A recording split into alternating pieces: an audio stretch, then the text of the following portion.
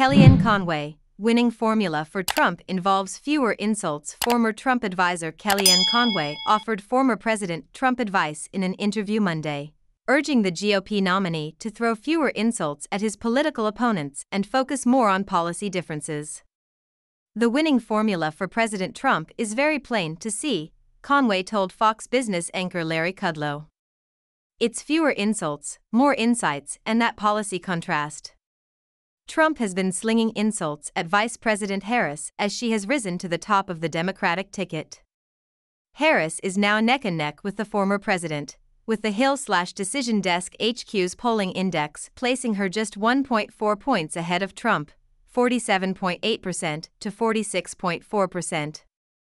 "He's got that hunger, swagger, underdog, underestimated of 2016 back, Larry, and you overlay that with the 4-year presidential record where we did have growth, we did have wage growth, we had low unemployment and the whole nine that you and I know," Conway said in the clip, highlighted by Mediaite.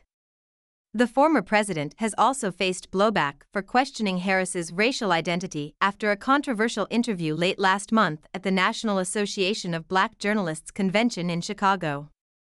Senator Lindsey Graham, Republican South Carolina, a Trump ally, has advised him against continuing such attacks. "So, here's what I would say to President Trump. The problem I have with Kamala Harris is not her heritage, it is her judgment," Graham said earlier this month.